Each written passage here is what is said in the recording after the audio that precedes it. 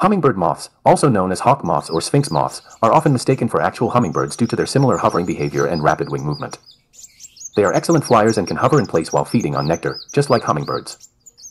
Hummingbird moths are found in various parts of the world, including North and South America, Europe, Asia, and Africa.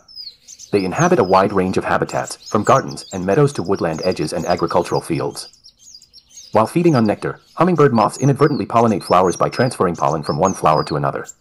This makes them important pollinators for certain plant species, contributing to ecosystem health and diversity. Hummingbird moths have captured the interest and fascination of nature enthusiasts and researchers alike. Their unique behaviors and adaptations have inspired artwork, scientific studies, and even contributed to our understanding of ecological interactions. These fascinating insects serve as a wonderful example of the diverse and intricate relationships that exist within ecosystems.